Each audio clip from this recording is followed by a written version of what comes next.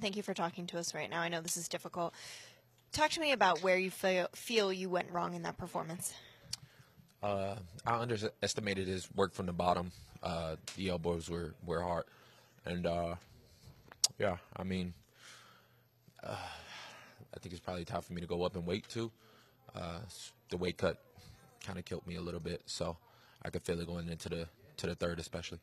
Did you feel like between the weight cut and the staph infection we just found out about, do you feel like your system was depleted before you even stepped into the octagon?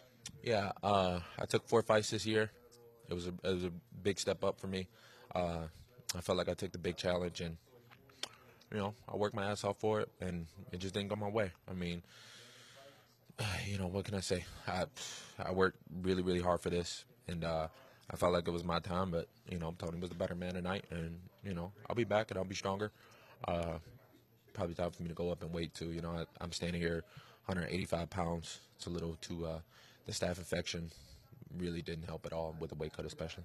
Right, absolutely. Well, do you feel like this is a time where you need to take maybe an extended break to let your body heal and kind of take that time that you didn't have because you had so many fights in such a short amount of time?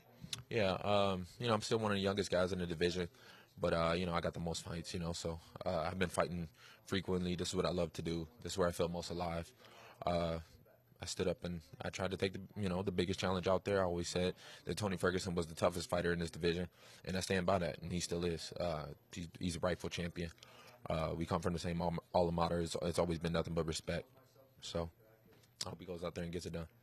Well, thank you for sharing your thoughts with us. Very classy of you, Kevin. We appreciate it and really look forward to see what's next for you.